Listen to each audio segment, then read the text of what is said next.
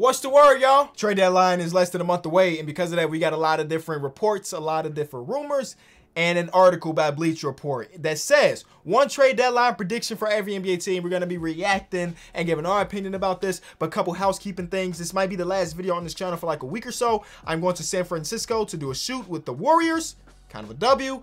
And then right after that shoot, I have to go to Atlanta to do a shoot with somebody else that's classified. So I won't be here for a little bit. I'm going to take my camera and stuff just in case there might be a big trade because trade deadline is around the corner. But I doubt it. But just if you don't see a video around here for a while, that is why. I am working, and it's not a vacation. It's 2 work trips. There's nothing I'd rather do than make videos for y'all. You feel me? But work calls, so I got to go. Also, if you happen to be at Warriors versus Rockets on Friday, hit a brother up. Let's meet. Let's get a picture or whatever you need. You feel me? I want to meet y'all. All right, one trade deadline prediction for every NBA team. This is by Zach Buckley of Bleacher Report. It's got 150 comments already, so I'm expecting that's some things in here that people might not agree with. The Atlanta Hawks make consolidation trade. The Hawks are a team that I can see taking a couple different terms. Trading Cam Reddish is only the start. The Hawks will continue reshuffling the roster around Trae Young, Clint Capella as their only untouchables, perhaps by turning some combination of John Collins, Gallinari, and DeAndre Hunter into a full-fledged co-star for Young. I think that we kind of saw, well, nobody saw that them being this bad coming, right? I feel like most people predicted they were going to have another season similar to last in the sense that they're going to be a bona fide playoff team, top 4, top 5 in the conference. What we've seen since Clint Capella is coming back from an Achilles, he hasn't looked the same, and he is the anchor of the absolute defense. And they're getting to the point now, it's like, hey, if Clint Capella not going to be the absolute anchor of our defense, we probably need like real defenders around him. So let's go trade for some of them, or let's go get a secondary star. I just don't know what team is selling. That's the big thing about this trade deadline. Who's selling, who's not. Boston Celtics ducked the tax with Dennis Schroeder deal. I think this is almost a guarantee of a deal. That Dennis Schroeder is going off to another team, not because he's bad or not because he doesn't fit, whatever. It's because of the luxury tax and they're trying to get under them. And the Portland Trailblazers are 2 teams that I feel like are going to make trades to get rid of money. And I think this is the way. Brooklyn Nets wait for the buyout market. Makes a ton of sense, man. Once we get those older people that are trying to get that ring, they're going to find the team that looks like they're most competent to win a championship. And the Brooklyn Nets, according to Vegas right now, are the NBA champion favorites still. I don't agree with that whatsoever, but I'm not saying that they can't. You know what I'm saying? With these 3 dudes on your roster, anything is possible. I definitely wouldn't have them as a favorite, but they will get somebody on the buyout market. You're going to be like, man, they got that player too. Like when they got Blake Griffin. And here we are. How much is that? Anyway, that's usually what the buyout market is. How many times in bio history has somebody got to a team and be like, oh, that was a missing piece to win a championship? I'm sure it has happened, but more likely than not, it's not the missing piece. You feel me? The Charlotte Hornets upgrade at center for sure, but it was just a report today that because of Miles Turner and his injury, that the Charlotte Hornets are like, we don't really want to deal with that. So who is the upgrade at center? There's another rumor that Montrezl Harrell might be on the move. Is Montrezl Harrell the upgrade at center for the Charlotte Hornets? Potentially. I don't know. Is that much of an upgrade? Because I'm looking for them a defensive center, and I know that Montrezl Harrell brings a lot with his high energy and offensive rebounds and stuff like that. They need a defensive center because anytime they're going against a good center, I'm betting the over on that center to get points and rebounds. It's just the way it goes. The Chicago Bulls enter the Jeremy Grant sweepstakes. I don't think it's going to happen. There's another report today, whether it be a rumor or whatever, that Jeremy Grant is not looking to take a lesser role, whatever team he gets traded to. And obviously he gets traded to Chicago. He's definitely behind Zach LaVine and DeMar DeRozan. After that, you can argue between him and Vooch. He'd probably be over Vooch, but he'd still be number 3, and he still wants to be number 1 and number 2. That wouldn't happen here in Chicago. And he's looking for a crazy extension. If all those reports are true, Chicago, please stay away. Next, Cleveland Cavaliers keep Colin Sexton and Kevin Love. I hope this is true for them. I've definitely seen a lot of reports about, hey, we're going to throw Colin Sexton in the trade because he's a restricted free agent and we don't want to give him money. But there's a world where because Colin Sexton is coming off of a significant season-ending injury, that the price of Colin Sexton has significantly dropped because nobody knows what he's going to be like. So let's keep him on the team. At least to further notice. Kevin Love, he looks rejuvenated in Cleveland. Somebody sent me a clip the other day of us talking about Kevin Love from last season and just talked about how bad he was looking and how he didn't love being there. It looks like he loves being there again. So great. The Dallas Mavericks use trade exception to bulk up backcourt. I don't really know what this really means. Dennis Schroeder fits the budget and can create offense for himself with teammates. Okay, Tomas Satoransky, DJ Augustine is a name here. Okay. The Denver Nuggets stand pat. Cap, this was reported, or this was created before the Bobo trade. They traded for Brent Forbes. So they not stand pat. They got another shooter. After Jokic went to the podium and said, hey, everybody in the league know we can't shoot. They got a guy who can. Next, flip Jeremy Grant for multiple first-round picks. That makes sense, but if you're trying to pair these two things, the Bulls don't have multiple first-round picks, unless you consider Patrick Williams a first-round pick because he's just in year number 2 and he only played 1 season. I don't know. And it was the first season. They got shortened. Flipping for multiple first-round picks, that would be an absolute W for Detroit if they are able to get 2 first-round picks for Jeremy. Scan the clearance section for size. Yeah. Big setback for, or maybe not big, but a setback for James Wiseman. And yeah, they need a big. Kevon Looney holds it down. I like Kevon Looney game a lot, but they could use some like actual 7-foot-ish size instead of the 6'9" and 6'6" front court. You feel me? Shop Christian Wood and trade Eric Gordon. I like this because even though it makes sense for every NBA fan to be like, Christian Wood on one of the worst teams in the league, he's valuable, let's trade him right now. He's only like 25, 26. So it's not that he's not too old for the timeline, but you definitely listen to calls. You know what I'm saying? But you don't absolutely have to accept a trade for him just because, if it ain't the right deal. You know, I feel like they might have done that a little bit with the James Harden deal. They just accepted because they had to, rather than like getting the best possible offer. And Eric Gordon 100% has to go. Has to go. Trade established vets for other established vets. This is the worst thing imaginable for the Pacers. I've talked about this multiple times. They're not just their front office, but their owner is really complacent with like, hey, if we trade Miles Turner, we're not trying to bottom out or get a young piece to build around or get a young piece that we can develop. We're going to get another player that is about the same value as him, and hopefully the shuffling of the decks might get us into the play-in. I hate that for the organization. Sell the team. Clippers make a future-focused move. Sure. I guess. I mean, they don't have their own first-round pick this year, so there's no real incentive to tank. And I don't think this is what they're telling them to do. They're not saying tank, but maybe get something that can help next year. So that is the future when Paul George and Kawhi are back. Lakers keep Russell Westbrook and trade THT.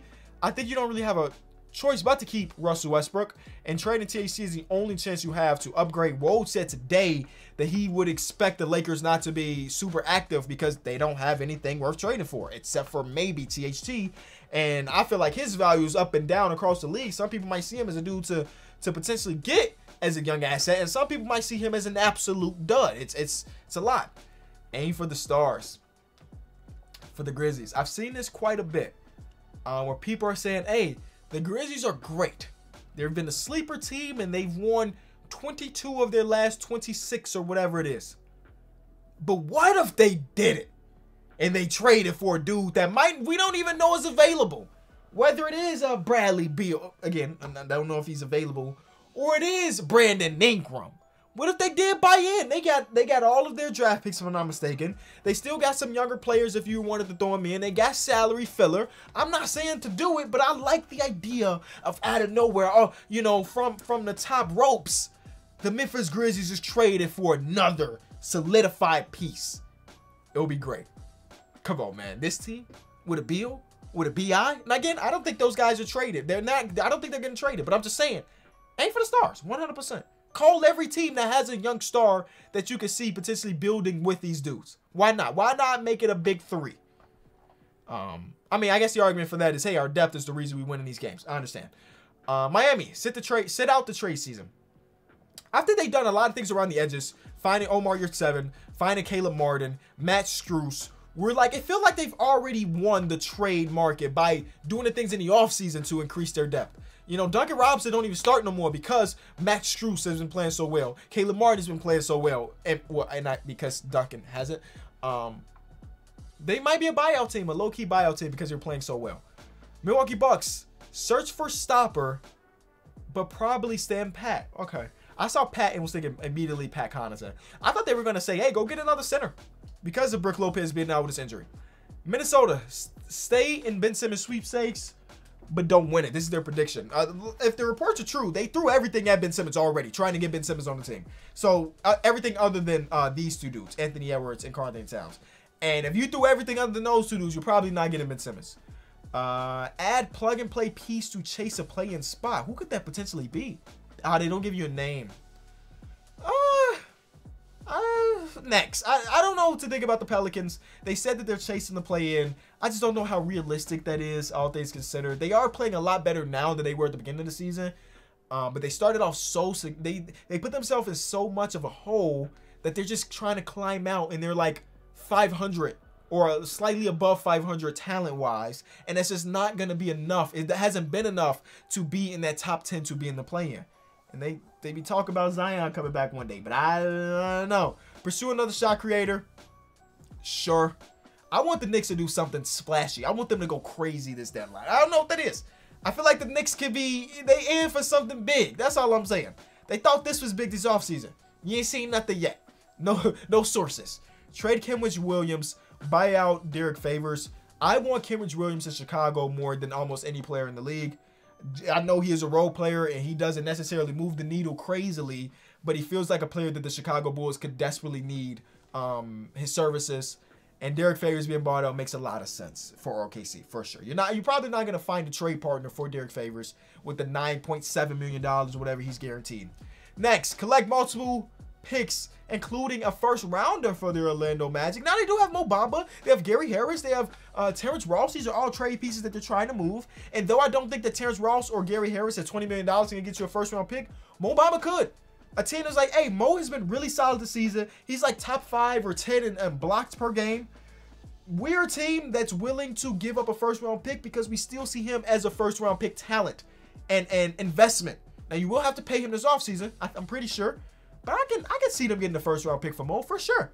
For sure. I already saw some Dallas Mavericks fans like, hey, we'll throw him a first round pick. We need a guy like Mo Bamba to build around. Or not build around, but be a part of a build.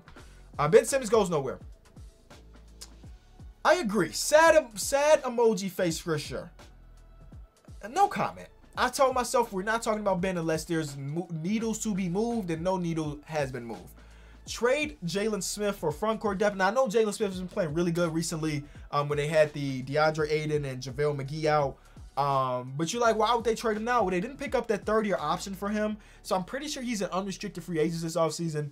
And I just don't see them trying to increase whatever money he is offered. So trade him, Danilo Gallinari, and that first-round pick that you have and potentially get a little bit better. That's all. Trade multiple 8-figure players. Another team that's trying to compete to stay under the luxury tax for a team that's like not a rebuild, but with Dame being out or whatever. I can see two people in this picture.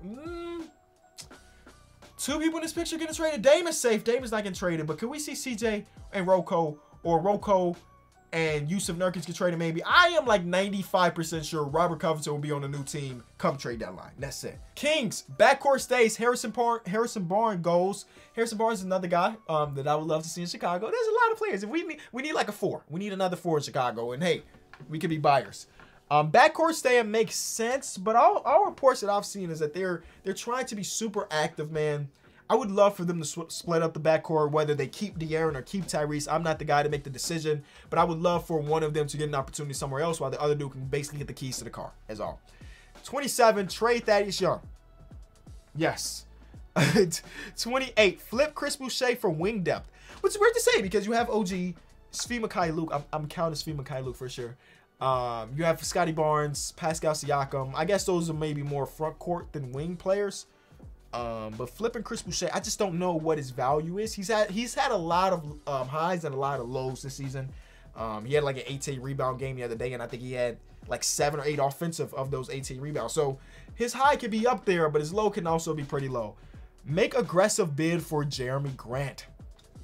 Jeremy Grant would be a near perfect fit for the Utah Jazz. For a team where Rudy Gobert is actively calling out his teammates for bad defense, Jeremy Grant can come in, and I'm not a dude that believes that Jeremy Grant is like the greatest defender of all time. I feel like he might be slightly overrated on the defensive side of the ball based on what he did 2 years ago with the Denver Nuggets. He don't really play like that anymore, but he will be an upgrade than anybody on the Utah Jazz that's not named Rudy Gobert defensively. So I love this. I just don't know what assets you have that do you have 2 first-round picks to throw? I feel like that might be the asking price. 2 first-round picks.